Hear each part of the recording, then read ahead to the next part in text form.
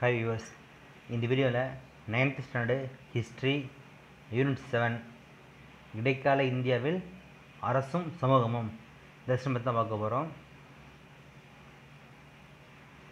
ஸ்டார்டிங்கில் பார்த்தோம்னா இந்தியா வரலாற்றில் இடைக்காலம் அப்படின்றது என்னென்னா கிபி 7ஆம் நூற்றாண்டுலேருந்து 16ஆம் நூற்றாண்டு வரை இருக்கிறதா வந்து இடைக்காலம்னு சொல்கிறது. 7ஆம் நூற்றாண்டுங்கிறது ஹர்ஷர் அப்புறம் சாளுக்கிய பேரரசு அவங்க இருந்த காலம் 7ஆம் நூற்றாண்டு. 16ஆம் நூற்றாண்டுங்கிறது முகலாயர்களின் பேரரசின் தொடர்ச்சி. ஏன்னா முகலாயர்கள் வந்து 1526 பாபர் வந்திருப்பார். ஸோ அதில் முகலாயர் அரசு தொடங்கியிருக்கும். அதுதான் 16ஆம் நூற்றாண்டுங்கிறது. ஸோ 16ஆம் நூற்றாண்டுங்கிறது முகலாயர்களின் தொடக்கம். இந்த 7லேருந்து 14 7 to 16 இந்த செஞ்சுரி தான் வந்து இடைக்காலம். இந்தியாவின் வரலாற்றில் இடைக்காலம்னு சொல்கிறது, மெடிவல் அப்படின்னு சொல்கிறது. ஸோ அது 16 to 18 இது என்ன சொல்கிறேன்னா நவீன காலத்தில் தொடக்கம்னு சொல்கிறாங்க. ஸோ நவீன காலத்தின் தொடக்கம் அப்படின்னு சொல்லப்படுது. இதில் முக்கியமான நிகழ்ச்சி என்னென்னு பார்த்தோன்னா முதலாம் ராஜராஜன், அதாவது ராஜராஜ சோழன் சொல்லப்படுவார், தஞ்சாவூர் கோயில் கட்டினவர். அவர் காலத்தில் தான் வந்து சோழ பேரரசு வந்து விரிவடை செஞ்சார். அவர் வந்து அவர் பக்கத்தில் இருந்த என்ன மேற்கு பக்கத்தில் இருக்கிற பாண்டியர்களையும் மேலே வடக்கு பக்கத்தில் இருக்கிற பல்லவர்கள் அவர்களையும் வீழ்த்திட்டு சோழ வம்சத்தை நிறைவேற்பார். வடக்கே ஒரிசா வரை போயிருப்பார். அப்புறம் ஆந்திரா தாண்டி ஒடிசா வர சோழர்கள் ராஜராஜ சோழன் ஆட்சி செஞ்சுருப்பார். 12ஆம் நூற்றாண்டில் இன்னொரு பல இடங்களில் வந்து முஸ்லீம்கள் ஆட்சி செஞ்சுருப்பாங்க. டெல்லியில் தொடங்கி இந்தியா ஃபுல்லாக வந்திருக்கும். இது மூலிமா இஸ்லாம் மதமும் இந்தியா ஃபுல்லாக பரவ ஆரம்பிச்சிருக்கும்.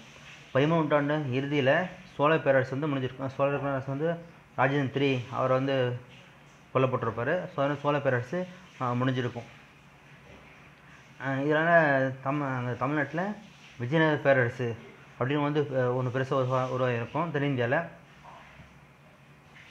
இது வந்து ஒரு சமயம் சார்ந்த ஆட்சி வந்திருக்கும். விஜயநகர பேரரசு வந்து ஹிந்து ரிலீஜன் இருப்பாங்க. விஜயநகர பேரரசு மேலே விஜயநகர பேரரசு எதுன்னா இப்போது இல்லை தெரியும், இந்த ஏரியாவில் வந்து விஜயநகர பேரரசு சொல்கிறது. இந்த இதுக்கு மேலே இருந்தவங்க டெக்கான் ரீஜன் இதில் இருக்கவங்க வந்து பாமினி பேரரசு. ஸோ இது வந்து பாமினி விஜயநகர் 2 பேர் அடிக்கடி சண்டை நடந்துகிட்டே இருக்கும். இப்போ பார்க்குறது விஜயநகர பேரரசு இங்கே இருக்கிறது இந்த ஏரியா. கிபி 1526 பாபர் வந்து இப்ராஹிம் லோடி அவர் தோக்கடிச்சிருப்பார். தோக்கடிச்சிட்டு முகலாய வம்சத்தை இந்தியாவில் நிறுவியிருப்பார். வட இந்தியாவில் வந்து முகலாயர்கள் தலைமையில் முஸ்லீம்கள் ஆட்சி செய்ய ஆரம்பிச்சிருப்பாங்க. ஏன்னா முகலாயர்கள் பேரரசு வந்து கோவில் உச்சத்தில் போயிருக்கும். உச்சத்தில் போயிருக்கும் எந்த ஏரியாவில் ஆட்சி செஞ்சுருப்பாங்கன்னா இந்தியா ஃபுல்லாக ஆட்சி செஞ்சுருப்பாங்க. அதாவது காபூர்லேருந்து குஜராத் மட்டும் வங்காளம் வரையிலும், காஷ்மீர்லேருந்து தென்னிந்தியா வரையிலும். இப்போ என்ன செய்யிருக்காங்கன்னா இங்கே இதை பார்த்தா புரியும். ஸோ இங்கே இருக்குது காபூல்,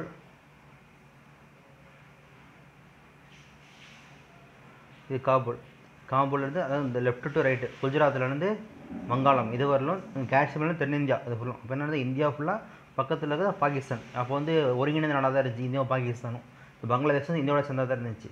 ஸோ இந்த ஒருங்கிணைந்த இந்தியா அது ஃபுல்லாகவே முகலாயர்கள் ஆட்சி செஞ்சுட்டு இருந்தாங்க.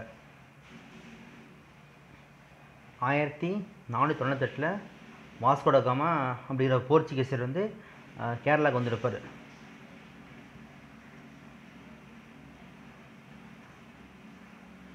அதெல்லாம் அரசியல் மாற்றங்கள் என்னென்னா கிபி 1000 1700 வரலும் என்ன நடந்துச்சுன்னு பார்க்கணும்னா வட இந்தியாவில் இஸ்லாமியர் வருகை இருந்துச்சு.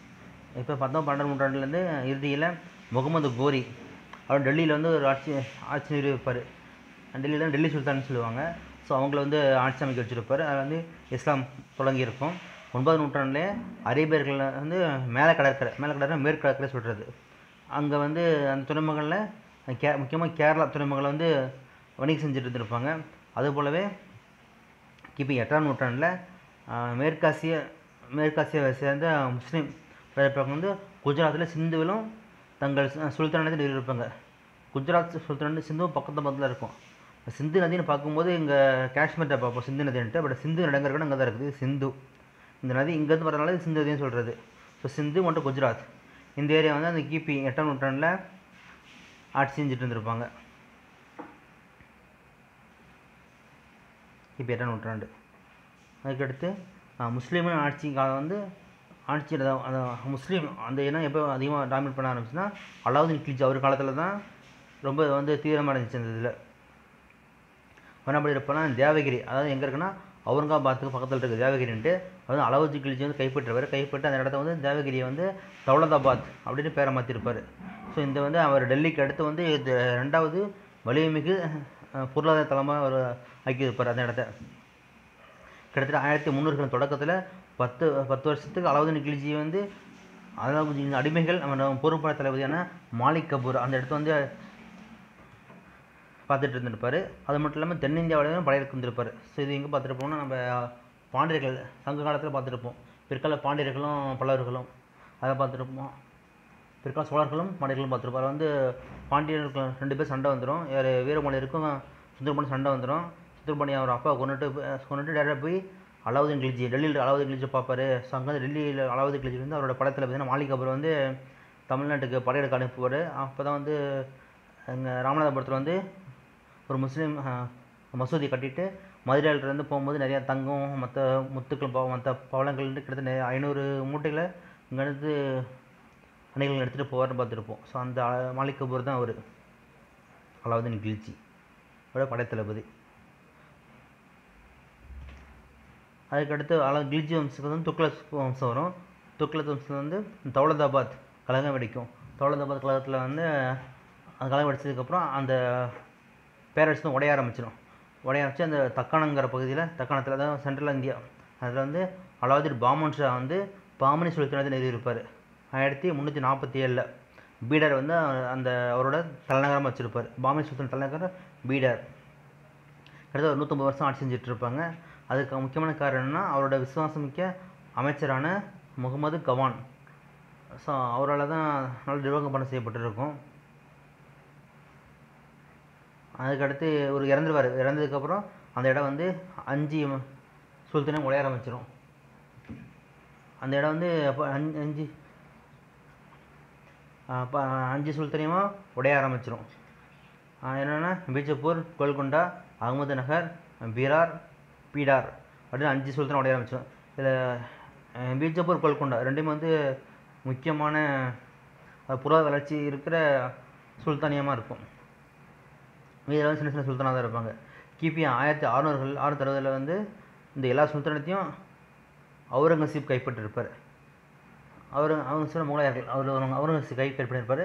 இங்கே தெற்க பார்த்தோம்னா மெட்ராஸ் சென்னை வரைக்கும் கைப்பற்றிருப்பார். ஸோ எல்லா சுல்தானத்தையும் கைப்பற்றது யாருன்னா அவுரங்கசீப். சுல்தானியம் எப்போ உடையனா இங்கே பார்த்துருப்போம். முகமது பின் துக்ளக் ஒரு ஆட்சிக்கு அப்புறம் உடைஞ்சதுக்கப்புறம் அலாவுதீன் பாமன் ஷா அப்படிங்கிற பாமனி அரசு நிறுவியிருப்பார். இதுக்கு முக்கியமான காரணம் யாருன்னா அவரோட அமைச்சர் முகமது கவான். இவர் இறந்ததுக்கப்புறம் இது நிறையா சுகம் உடஞ்சி 5 பீஸாக உடஞ்சிரும்.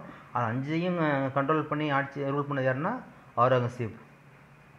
இந்த தெற்க தமிழ்நாட்டில் பார்த்தோம்னா ராஜராஜ சோழன் அவர் தான் பெரிய ஆளாக இருந்திருப்பார். அவர் பல்லவரசு ஏற்கனவே வந்து சோழ வம்சத்தில் நினச்சிருப்பார். பாண்டியர்கள் வந்து சுதந்திரமாக இருந்தாலுமே கப்பம் கட்ட வச்சுருப்பார். அவரோட மகனான ராஜராஜ சோழன் இவர் வந்து வடக்க கங்கை நதி வரை வந்து போர் செஞ்சுருப்பார். அவர் மட்டும் இல்லாமல் கப்பற்படை வச்சுருப்பார் அவர். ஸோ கப்பற்படை எடுத்ததுனால ஸ்ரீ விஜய சைலேந்திர அரசுக்கு எதிராகவும் கனாரம் அப்படிங்கிறது கேடக்கருக்குன்னா இந்தோனேஷியாவில் இருக்கிற ஒரு பகுதி. அங்கே அப்புறம் ஸ்ரீலங்கா இது எதிராகவும் அந்த கப்பற்படை அனுப்பியிருப்பார். அந்த இடத்துல கைப்பற்றிருப்பார். ஸோ அந்த கடத்தையும் வென்றிருப்பார், கங்கையும் வென்றிருப்பார். அதனால தான் கங்கையும் கடரமும் கொண்ட சோழன் அப்படின்னு பட்டை பேர் வச்சுருந்துருப்பார். ஸ்ரீலங்கா சோழ பேரரசு வந்து கிட்டத்தட்ட ஒரு மாகாணமானது 10 வருஷத்துக்கு மேலே சோழர்கள் கண்ட்ரோல் பண்ணிட்டு இருந்திருப்பாங்க. அதுக்கடுத்து சோழர் சில முக்கியமான ஆட்சி இறந்துருவார். அந்த நேரடி வம்சாவளி இறந்துருவாங்க. அதுக்கடுத்து இந்த இவரோட பேரன் ஏன்னா ராஜேந்திர சோழனோட பேரன் முதலாம் குலோத்துங்கன் இவர் எப்படி இருப்பார்னா ஃபஸ்ட்டு இவர் வந்து நேரடி வாரிசு கிடையாது. பேரன்னா பொண்ணோட பையன் அந்தமாரி வரும். ஸோ இவர் வந்து அந்த சாளுக்கிய வம்சர் கீழே சாளுக்கியன்னு சொல்லுவாங்க அந்த வம்சத்துலேருந்து வருவார் இவர். ஸோ இவர் வந்ததுக்கப்புறம் நிறைய இடங்கள் வந்து இவர் கைவிட்டு போயிடும். இருந்தாலுமே ஒரிசா வர அவரோட அந்த எல்லையை பரவி இருப்பார். ஸ்ரீலங்கா மற்ற நிறைய இடங்கள் வந்து இவர் கைவிட்டிருப்பார். அமைதி காக்கிறதுக்காக போர்கள் நிறைய தவிர்த்திருப்பார். அதுக்கடுத்து இது மட்டும் இல்லாமல் இவங்க வந்து ஆசிய நாடுகள் மற்றும் வந்து சீனாவுடனே வணிக தொடர்பு வச்சுருந்துருப்பாங்க. இதுக்கு உதாரணம் சொல்லணும்னா பண்பாடு மற்றும் கலாச்சாரம் கலைகள் வந்து இங்கேருந்து அங்கே பேர் அங்கேருந்து இங்கே வந்திருக்கும். இது எக்ஸாம்பிள் சொல்லணும்னா கம்போடியாவில் இருக்கிற பிரம்மாண்டமான அங்கோர் வாட் கோயில் அது வந்து கிட்டத்தட்ட இந்து கோயில் மாதிரி கட்டப்பட்டிருப்பாங்க. ஸோ எங்கன்னா கம்போடியாவில் இருக்கிற அங்கோர்வாட் கோயில், அதாவது சோழர்கால சிற்பக்கலையிலேருந்து கொண்டு போனது. அடுத்து விஜயநகர பேரரசு மற்றும் தென்னிந்திய சோழர்களும் பிந்தைய காலமும். ஸோ சோழ பேரரசு வந்து 11ஆம் நூற்றாண்டுக்கு அப்புறம் அழிஞ்சிருச்சு சொல்லியாச்சு. ஏன்னா அப்போ வந்து அந்த சோழ மன்னரை கொண்டுருவாங்க, அதில் சோழ பேரரசு இருந்திருக்காது. கடைசி சோழ பேரரசர் யாருன்னா 3ஆம் ராஜேந்திரி. அவர் இறந்துடுவார் 1279. ஸோ பாண்டியர் ஜெயிச்சிருவாங்க, சோழ பேரரசு முடிஞ்சிடும். இது 11ஆம் நூற்றாண்டில் இறுதியில் ஜடாவர்ம சுந்தர பாண்டியன், ஏன்னா இவர் இறந்துடுவார், அந்த நேரத்தில் இவர் இருப்பார், ஜடாவர்ம சுந்தர பாண்டியன். ஸோ இவர் வந்து அருமை கூர்மையான ஒரு சிறந்த மன்னர், பாண்டியன் மன்னராக இருப்பார். இவர் வந்து இது பாண்டியநாடு. பாண்டியநாடுனா தென் தமிழ் ஃபுல்லாக ஆட்சிச்சுன்னா பாண்டியன் சொல்கிறாங்க. ஸோ பாண்டியநாடு வந்து 11ஆம் நூற்றாண்டில் ஜடாவர்ம சுந்தர பாண்டியன் அவரோட ஆட்சிக்கு இருக்கும். இன்னொரு பக்கம் வந்து வடக்கு பேலூரையும் பின்னர் வந்து ஹலப்பேட்டையும் தலைநகர் வச்சிருந்த ஹாய்சால் அரசு ஒரு பக்கம் வந்துருக்கும். ஹாய்சாலர்னு சொல்லுவாங்க. ஸோ இங்கே பார்த்து பாண்டியர், அதுக்கடுத்தது பேலூர், பிற்காலத்தில் வந்து ஹலப்பேடு அது தலைநகர் ஆட்சி செஞ்ச ஹாய்சால் அரசு அது ஒரு பக்கம் வந்துருக்கும். இன்னொரு பக்கம் வந்து இந்த அரசு எங்கே வந்துருக்குன்னா கர்நாடகா மாநிலத்தை பெரும்பகுதியை உள்ளடக்கி இருக்கும், அது வரையில் வந்துருக்கும். கர்நாடகத்தில் கிட்டத்தட்ட மேட்சில் பாதிக்கு மேலே வந்து ஹாய்சாலர்கள் வந்திருப்பாங்க. ஹாய்சாலர்னு சொல்கிறது அது காக்கத்தியர், ஏற்கனவே பேர் பார்த்துருப்போம் காக்கத்தியர்ன்ட்டு. பிரதாபருத்திரன் அந்த ஒரு முக்கியமான அரசர் வந்திருப்பார். இவர் தான் வந்து காக்கத்திய அரசர் தான் அந்த பாளையக்கார முறை தோண ஆரம்பிச்சிருக்கும். ஸோ இந்த காக்கத்திய வாரங்கள்லேருந்து ஆட்சி செஞ்சுருப்பார். வாரங்கள் எங்கே இருக்குன்னா தெலுங்கானாவில் இருக்குது. இவன் தேவகிரியில் யாதவர்கள் ஆட்சி செஞ்சுருப்பாங்க. 13ஆம் நூற்றாண்டு இறுதியில் தேவகிரி வந்து அலாவுதீன் கில்ஜி படையெடுப்பில் விழுந்திருக்கும். இதை முன்னாடியே பார்த்துருப்போம். தேவகிரி வந்து தௌலதாபாத் பேர் மாற்றப்பட்டுச்சு, அவரோட 2வது பொருளாதார தளமாக இருந்துச்சு பார்த்துருப்போம். ஸோ 13ஆம் நூற்றாண்டில் தேவகிரி வந்து அலாவுதீன் கில்ஜியோட படையெடுப்பில் விழுந்திருக்கும். அப்புறம் பார்த்தோம்னா தென்னிந்தியாவில் ஒரு முக்கியமான அரசு இது பார்த்தோம்னா விஜயநகர பேரரசு. ஸோ விஜயநகர அரசு தான் இருக்கும். அரசுங்கிறது என்னென்னா ஒரே ஒரு அரசோ அரசியோ ஒரு இடத்த ஆட்சி செஞ்சாங்கன்னா அது அரசு. பல அரசிகள் இருப்பாங்க, அதாவது ஒரு இடத்துல ஒரு அரசர், இன்னொரு இடத்துல ஒரு அரசர் இருப்பாங்க. இந்த அரசர்களுக்கெல்லாம் அரசர் ஒருத்தர் இருப்பார், அதான் பேரரசர். ஸோ அதே மாதிரி தான் இந்த விஜயநகர அரசர் இருப்பாங்க. ஒரு அரசர் வந்து மற்ற அவர் கீழே நிறைய பேரை கண்ட்ரோல் பண்ணியிருப்பாங்க. ஸோ விஜயநகர அரசு வந்து பேரரசு விரிவாக செஞ்சுருப்பாங்க. முக்கியமாக வந்து யாருன்னா சங்கம வம்சம் சேர்ந்த ஹரிஹரர், புக்கர் 2 பேரால தான் இந்த அரசு வந்து உருவாக்கப்பட்டுச்சு, விஜயநகர அரசு உருவாக்கப்பட்டுச்சு. எங்கே உருவாக்கியிருப்பாங்கன்னா துங்கபத்ரா நதிக்கரையில், அது துங்கபத்ரா நதியோட தெற்கு கரையில் புசுவ நகரம் உருவாக்கியிருப்பாங்க. அது உருவாக்கினால வந்து விஜயநகரம் சொல்லியிருப்பாங்க. விஜயநகரம் தமிழ்னா வெற்றியின் நகரம் அப்படின்னு சொல்லியிருப்பாங்க. முதல் அரசர் யாராருன்னா இவங்க தான் முதல் அரசர்கள். ஹரிஹரர், புக்கர் 2 பேரும் அரசர்களாக இருந்திருப்பாங்க. 1336 வந்து ஹரிஹரர் அரசராக முடிசூட்டப்பட்டிருப்பார். என்ன வம்சம் சேர்ந்தப்பன்னா சங்கம வம்ச அரசராக இருந்திருப்பார். கிட்டத்தட்ட 150 வருஷம் ஆட்சி செஞ்சுருப்பாங்க. இது வந்து இது 4 பிரிச்சிருப்பாங்க, சங்கம, சால்வ, துளு அப்படின்னு பிரிச்சிருப்பாங்க. ஃபஸ்ட்டு வந்து சங்கம வம்சம் வந்து கிட்டத்தட்ட 150 வருஷம் ஆட்சி செஞ்சுருப்பாங்க. சங்கமத்துக்கு அடுத்த வந்த அதே வம்சம் என்னென்னா சாளுவ வம்சம், இவங்க புரியர்களாக ஆட்சி செஞ்சுருப்பாங்க. சாளுவ வம்சத்துக்கு அடுத்து வந்தது யாருன்னா துளுவ வம்சம். துளுவ வம்சம் முக்கியமான ஆள் யார் பார்த்தோம்னா கிருஷ்ணதேவராயர், அதாவது முக்கியமான ஆளாக இருப்பார். இவர் ஆட்சி செஞ்ச காலம்னா 1509 1529 வரலாம். ஸோ 1529 எங்கே பார்த்துருப்போம்னா இந்த பாளையக்கார முறை தமிழ்நாட்டில் அந்த வருஷத்தோட ஆரம்பிச்சிருக்கோம். 1526 தான் பாபர் வந்து பானிபட் போர் நடத்தியிருப்பார், இந்தியாவுக்குள்ள வந்திருப்பார். ஸோ கிட்டத்தட்ட இவர் வந்து பாபர் காலத்தில் தான் கிருஷ்ணதேவராயர் இருந்திருப்பார், சமகாலத்தவர். ஸோ 1565 தலக்கோட்டை போர் ஏற்கனவே பார்த்துருப்போம். இந்த பாமினி அரசு முஸ்லீம் அரசாக இருக்கும், விஜயநகர அரசு வந்து ஹிந்து அரசாக இருக்கும். இது 2 பேர் அதிகம் சண்டை வந்துகிட்டே இருக்கும். ஸோ என்ன பண்ணியிருப்பாங்கன்னா அது மட்டும் இல்லாமல் இந்த விஜயநகர பேரரசு வந்து பக்கத்தில் இருக்க மற்ற கொண்டைவீடு, ஒரிசா இவங்களோட சண்டை போட்டு வந்திருப்பாங்க. ஒரு பேர் என்ன பேர் இருப்பாங்கன்னா அந்த பாமினி அரசு மற்ற இந்த கொண்டைவீடு, ஒரிசா இது எல்லாமே ஒன்று சேர்ந்து தக்காணத்தில் இருக்க எல்லா பேரும் ஒன்று சேர்ந்து விஜயநகர எதிர்ப்பாங்க. எப்போனா 1565 எதிர்ப்பாங்க, தலைக்கோட்டைங்கிற இடத்துல இருப்பாங்க. ஸோ அந்த போரில் வந்து விஜயநகர பேரரசு தோற்றுரும். தலைக்கோட்டை போரில் விஜயநகர பேரரசு வந்து தோற்றுரும். அப்புறம் விஜயநகர பேரரசோட தலைநகர் எங்கே வந்தோம்னா ஏற்கனவே எங்கே வச்சுருப்பாங்க, விஜயநகர் அப்படின்னு வச்சுருப்பாங்க. அங்கேருந்து பெனுகொண்டாவிற்கு தலைநகர் மாற்றிருப்பாங்க. திரும்ப அவங்க முன்னாடி வருவாங்க. அதுக்கடுத்து அங்கேருந்து என்ன பண்ணியிருப்பாங்க, இறுதியில் திருப்பதி பக்கத்தில் இருக்கிற சந்திரகிரி அப்படிங்கிற தலைநகரை மாற்றிருப்பாங்க பெனுகொண்டாவிற்கும். அதுக்கப்புறம் வந்து திருப்பதி பக்கத்தில் இருக்கிற சந்திரகிரிக்கும் கேபிட்டல் மாற்றிருப்பாங்க. கடைசி இந்த பேரரசு வந்து 17ஆம் நூற்றாண்டில் முழுசாகவே வீழ்ச்சி அடைஞ்சிடும். இந்த முகலாயர்கள் 1526 1707. 1526னா பாபர் வந்திருப்பார், இந்தியாவுக்குள்ள பாபர் வந்திருப்பார். அதுக்கடுத்து மிஸ்டர் பாபர், ஹுமாயூன், அக்பர், ஜஹாங்கீர், ஷாஜஹான், அவுரங்கசீப். 1707 இறந்துருப்பார். ஸோ இதுதான் இந்த பாபர் டு அவுரங்கசீப் தான் இந்த வருஷம் போட்டிருப்பாங்க. 1526 1707 வரலாம். இதோட முகலாய வம்சம் முழுசாக அழிஞ்சிடாது. இருந்தாலும் இந்த சிறந்த சிறப்பு ஆட்சியர் அரசர் வந்து முகலாய அரசர் இருந்துடுவார். கடைசியாக முகலாய வம்சம் யார் இருப்பார்னா அந்த அந்த இதில் பார்த்துருப்போம், சிப்பாய் கழகம் பார்த்துருப்போம். 1857 பகதூர் ஷா 2 அப்படின்னு பார்த்துருப்போம். டெல்லியில் வந்து போராட்டம் பண்ணியிருப்பார். அங்கே இருக்க சோல்ஜர்ஸ் வந்து அவர் வந்து பேரரசராக அறிவிச்சிருப்பாங்க பார்த்துருப்போம். அதுக்கடுத்து அவரை தூக்கி பிரிட்டிஷ் வந்து இங்கே ரகுல் நாடகம் எடுத்துடுவாங்க, அங்கே இறந்துடுவார். ஸோ அதோட முகலாய பேரரசு முழுசு அடைஞ்சிரும். இங்கே கொடுத்துரு வந்து அந்த சிறப்பான ஆட்சி செஞ்சவர் காலம் கொடுத்துருப்பாங்க. 1526 1507 வரலாம். முகலாய பேரரசு நீதியார்னா பாபர். 1526 பானிபட் போர் நடக்கும். அது இப்ராஹிமோட தோக்கடிச்சிருவார். தோக்கடிச்சு அந்த முகலாய அரசரை வந்து இந்தியாவில் நிறைவேறிப்பார். நடுவில் வந்து அக்பர் வருவார், பார்த்துருப்போம். அந்த ஏன்னு பார்த்தது அக்பர். ஸோ அக்பர் என்ன பண்ணால் நிறையா புரட்சிகள்லாம் வெடிச்சுக்கிட்டு இருக்கும் நாட்டில். இப்போ என்ன பண்ணுவார்னா அவர் வந்து பக்கத்தில் இருக்க அண்ணன் ராஜஸ்தான் அவங்களோட வந்து சமாதானம் பண்ணுறதுக்காக அவங்களோட பெண்களை வந்து பெண்ணை திருமணம் பண்ணிப்பார். அது ஜோகால் அக்பர் படத்தில் பார்ப்போம். ஜோத்பாய் அவர் வந்து அக்பர் திருமணம் பண்ணிப்பார். ஸோ நல்லுறவு ஏற்படும். இதனால் நாட்டில் இது பிரச்சனை இல்லாமல் எல்லோரும் அமைதியாக இருக்க மாரி கொண்டு வருவார். இருந்தாலும் அவருக்கு பின்னாடி வந்த அவுரங்கசீப் அவர் என்ன பண்ணிடுவார்னா அந்த ஒற்றுமையெல்லாம் பண்ணாமல் அவர் ஃபுல்லாகவே முஸ்லீம் தான் இருக்கணும் அதுமாரி கொண்டாந்துருப்பார். அது திரும்ப அந்த பிணக்கு ஏற்பட்டு சண்டை வந்துடும். இதனால் அந்த ஆட்சி உடைய ஆரம்பிச்சிடும். ஏன்னா நாடு நிறைய விரிவடைஞ்சிருக்கும். ஆட்சி உடைய ஆரம்பிச்சிடும்.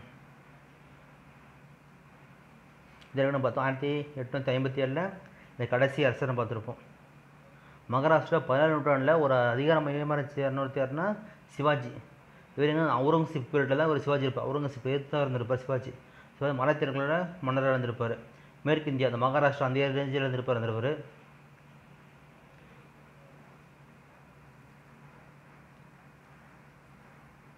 ஐரோப்பியர்கள் வருகை. இந்தியாவில் வந்து நறுமணப் பொருட்களுக்காக அலெக்சாண்ட்ரியா நகரவரில் முஸ்லீம்கள் கட்டுப்பாட்டில் கீழே இருந்துச்சு. கிட்டத்தட்ட நம்ம பண்ணிடுவாங்க ஒவ்வொருத்தராக வந்து ஐரோப்பியர்கள் வந்து இந்தியா வர ஆரம்பிச்சிருப்பாங்க. ஃபஸ்ட் யார் வந்திருப்பாருன்னு பார்த்துருப்போம். வாஸ்கோ ட காமா 1498 வந்திருப்பார். ஒரு 5 வருஷம் கழிச்சு 1503 கொச்சியில் முதல் கோட்டை கட்டியிருப்பார். 1510 கோவா இடத்த கைப்பற்றிட்டு கோவா கேபிட்டலாக ஆக்கியிருப்பாங்க. ஸோ அவங்களோட வணிக மையமாக்கியிருப்பாங்க கோவாவை. இவங்க வந்து இந்த தென்னாப்பிரிக்காவில் நன்னம்பிக்கை முனை அது வழியாக வந்து கேரளாவில் கள்ளிக்கோட்டைகள் வந்து ரீச் ஆகிருப்பார். சேர்ந்து கடற்படை வலிமையாக இருந்திருக்கும். ஏன்னா வந்து இவருக்கு ரூல் பண்ணது யாருன்னா ஒரு மாலுமி ரூல் பண்ணியிருப்பார் அந்த நாட்டையே. ஸோ அவருக்கு வந்து அந்த கடல் பற்றி தெரிஞ்சிருக்கும். அதனால் ஈஸியாக வந்து இந்தியா வந்து ரீச் பண்ணியிருப்பாங்க. இது மட்டும் இல்லாமல் போர்ச்சுகீஸ் கிழக்கு ஆப்பிரிக்காவுக்கும் மலாக்காவுக்கும் இடையே பல துறைமுகங்களை கைப்பற்றிருப்பாங்க. அங்கேயும் வணிகம் செஞ்சுருப்பாங்க. இந்த போர்ச்சுகீஸை ஃபாலோ பண்ணியே இங்கிலாந்துக்காரனும் பிரிட்டிஷ்காரனும் ஃப்ரான்ஸுக்காரனும் வந்திருப்பான். இங்கிலாந்துக்காரன் தான் ஆங்கிலேயர் சொல்கிறது, ஃப்ரான்ஸ்காரன் தான் வந்து ஃப்ரெஞ்சுக்காரர்னு சொல்கிறது. ஸோ இவங்களை வந்திருப்பாங்க. படுத்தி பார்த்தீங்கன்னா டச்சுக்காரன் வந்திருப்பாங்க. டச்சுக்காரன் டேனியர்கள் நிறைய பேர் வந்திருப்பாங்க. எக்ஸாம்பிள் சொல்லணும்னா எங்கெங்கே வந்து ரூல் பண்ணாங்கன்னா இப்போ புலிக்காட்னா தமிழ்நாட்டோட இங்கே வடக்கு எல்லை புலிக்காடு தான் சொல்கிறது. பழவேற்காடு ஆனால் ஏரி கூட இருக்குது அந்த இடத்துல. பழவேற்காடு. அப்புறம் வந்து நாகப்பட்டினம் இங்கே வந்து டச்சுக்காரர்கள் வந்து ரூல் பண்ணிகிட்டு இருந்தாங்க. அவங்க ட்ரேட் பண்ணாங்க, வணிகம் பண்ணாங்க. சென்னையில் மெட்ராஸில் வந்து ஆங்கிலேயர்கள் வணிகம் பண்ணாங்க. பாண்டிச்சேரியில் ஃப்ரெஞ்சுக்காரன் தெரியும். தரங்கம்பாடியில் டேனியர்கள் ட்ரேட் பண்ணாங்க.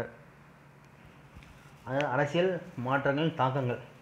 சோழர்கள் காலத்தில் தமிழ்நாட்டு வரலாற்று வந்து ரொம்ப செழிப்புமிக்க காலம் சொல்லப்பட்டிருப்பாங்க. ஏன்னா அந்த நிர்வாகங்கள் அந்தளவுக்கு பக்காவாக பண்ணியிருப்பாங்க. உள்ளாட்சி நிர்வாகத்தோட அடிப்படை எதுனா கிராமத்தை அடுத்து கொஞ்சம் பெருசு எதுனா நாடுன்னு சொல்கிறது. மற்றும் கோட்டம் இன்னொரு பேரும்னா மாவட்டம். பேருக்கு மாவட்டம்னு சொல்கிறோம்னா அதுதான் மாவட்டம் கோட்டம். இன்னொரு புக்கில் பார்த்தோம்னா என்ன கொடுத்தோம்னா ஊர்களின் தொகுப்பு கூட்டுறங்களின் தொகுப்பு நாடுகளின் தொகுப்பு பேரரசுன்னு கொடுத்துருப்பாங்க. இதில் வந்து கோட்டம்னு எக்ஸ்ட்ரா வந்துடுது. ஸோ கோட்டம்னா மாவட்டம் அப்படின்னு பார்த்துக்கலாம். பிராமணர் கொடுக்கப்பட்ட இடம் வந்து பிரம்மதேயம். ஸோ பார்த்தது ஊர். அதுக்கடுத்து ஊர்கள் தொகுப்பு அது கோட்டம் மற்றும் நாடு. பிராமணர் கொடுக்கப்பட்ட இடம் வந்து பிரம்மதேயம். அந்த சந்தை கூடுற இடம் சிறு நகரங்களுக்கு வந்து பேர் வந்து நகரம். இது எல்லாத்துலேயும் வந்து ஒருங்கிணைந்த மன்றம்னு ஒன்று இருக்கும். இதுதான் சபை. ஸோ அவங்க தான் ரூல் பண்ணிப்பாங்க. பிரச்சனை வந்துச்சுன்னா அவங்க வந்து பார்த்துப்பாங்க. இப்போ நாட்டை மாதிரி அது மாதிரி சொல்லுவாங்க. அந்த ஏரியாவுக்கு ஒரு ஆள் போட்டிருப்பாங்க. நீர் மேலாண்மை வந்து ரொம்ப நல்லா பண்ணியிருப்பாங்க. ஏன்னா வந்து முக்கியமான வரி எதுனா நில வரி முக்கியமான வரியாக இருக்கும். ஸோ நீர் மேலாண்மை வந்து நல்லா பண்ணியிருப்பாங்க. டெல்லியில் வந்து இஸ்லாமிய ஆட்சிகள் நிறைய இருப்பாங்க. இஸ்லாமியர் அதிகமாக இருந்ததுனால டெல்லியில் வந்து கிட்டத்தட்ட அந்த இந்தியா ஃபுல்லாகவே இஸ்லாமியர் இஸ்லாமியர் பலவீரில் இருந்திருப்பாங்க. ஒரு பேர் என்ன பண்ணியிருப்பாங்கன்னா அந்த ஆப்பிரிக்கா அரேபியா அப்புறம் வந்து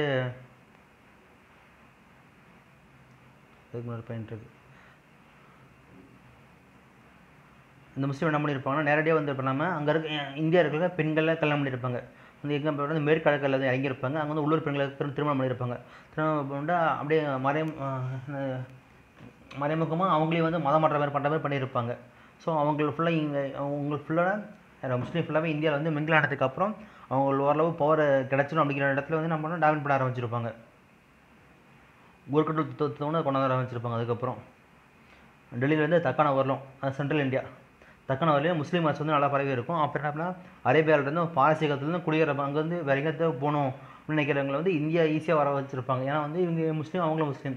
ஸோ இதில் இந்தியா போனால் பார்த்துப்பாங்க அப்படின்ட்டு இருப்பாங்க. ஸோ வந்தவங்களுக்கு என்ன பண்ணியிருப்பாங்க வந்து கவர்மெண்ட் போஸ்டிங்லாம் போட்டு கொடுத்துருப்பாங்க. அவங்கள வந்து டாப் போஸ்டிங் உட்கார வச்சுருப்பாங்க. இந்தியர்களெலாம் வழக்கமாக அடிமையாக உட்கார வச்சுருந்துருப்பாங்க. முஸ்லீம் வந்து கைவினைகளை இந்தியர்களுக்கு வழக்கத்தை கொண்டு வந்திருப்பாங்க. எல்லாமே அங்கேருந்து நார்த் இந்தியாவிலேருந்து இங்கே சவுத்துக்கு கொண்டு வந்திருப்பாங்க. இதனால் என்ன படிச்சுன்னா எப்போ ஹிந்து இருக்காங்க, முஸ்லீம் உள்ளே வந்திருப்பாங்க, இன்னொரு பக்கம் கிறிஸ்டின் வந்திருப்பாங்க. அதெல்லாம் வந்து கலப்பு பண்பாடு கொண்ட இடமா இருந்திருக்கும் இந்தியா ஃபுல்லாகவே.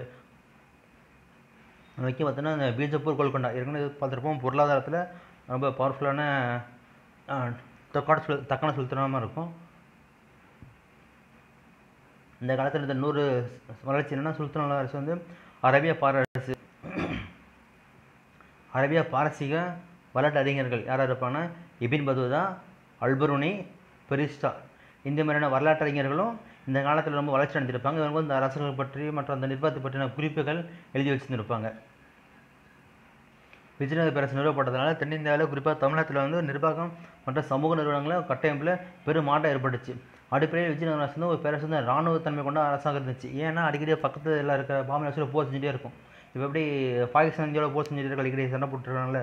ஸோ அங்கே வந்து மிலிட்ரியில் தான் ரூல் பண்ணிக்கிட்டு இருக்காங்க பாகிஸ்தான். அதேமாதிரி இவங்க அடிக்கடி பாம்பே அரசு சண்டை போட்டுருக்கனால கிட்டத்தட்ட ஒரு இராணுவ அந்த தன்மை இருந்திருக்கலாம் அப்படின்னு கருதப்படுது.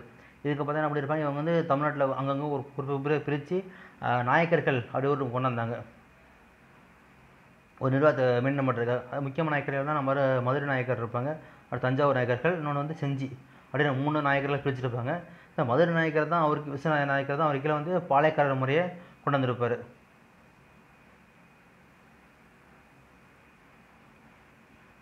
விஜயநகர பேரரசு விஸ்வநாதன் தான் 3 இருப்பாங்க. 1500 1550 அந்த 50 வருஷ காலத்தில். ஏன்னா 1529 தான் தமிழ்நாட்டில் பாளையக்காரர் முறையை கொண்டு வந்திருப்பாங்க. மதுரை, தஞ்சாவூர், செஞ்சி முக்கியமான மையமாக இருந்திருக்கும்.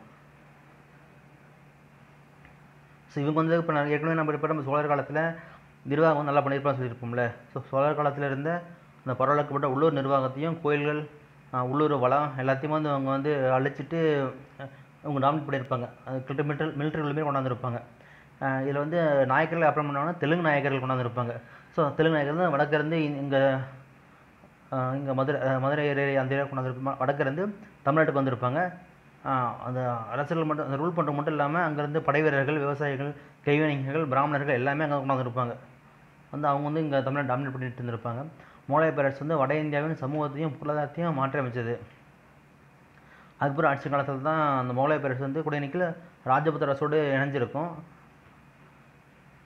இணைஞ்சு ஒரு உலகத்திலேயே மிகப்பெரிய செல்வ செழிப்பை கொண்ட அதிகாரமிக்க பேரரசுகள் ஒன்றாக திளங்கியது. எதுனா அந்த முகலாய பேரரசு தான். எப்போனா அக்பர் பீரியடில். ஸோ அக்பர் அப்போ தான் அவுரங்கசீப் வருவார். அவர் வந்து ஹிந்துலாம் கிடையாது, முஸ்லீம் மட்டும் தான் இருக்குன்றிருப்பார். ஸோ பிரச்சனை வரும், நாடு உடைஞ்சிரும். அதுக்கப்புறம் நாட்டில் அமைதியில்லாமல் போயிடும். இதோட முக்கியமான பவர்ஃபுல்லான கிங் ஆட்சி முடிஞ்சிடும் 12 நூற்றாண்டு இறுதி காலத்திலேயே. இந்த ஐரோப்பியர்கள்லாம் அடிக்கடி இங்கே வந்துடுறதுக்கு ஒரு முக்கியமான காரணம்னா நறுமண பொருட்கள் வந்திருப்பாங்க. அது மட்டும் இல்லாமல் இந்த இந்திய துணிகள் மீது மயக்கம் ஸோ இங்கே துணிகள் வந்து அந்த பருத்திகள்லாம் வந்து இந்தியாவோட பணப்பேராக இருந்துச்சு. ஸோ இங்கே துணிகள் எடுத்துகிட்டு போயிட்டு அங்கே ட்ரேட் பண்ணலாம், அதேமாதிரி கொண்டாந்துருப்பாங்க. அதுக்கப்புறம் இந்த சாயப் பொருட்கள் அதெல்லாம் கொண்டாந்தாங்க. சரியான டை. அரசியல் மாற்றங்கள்லாம் தாக்கங்கள். ஜாதிய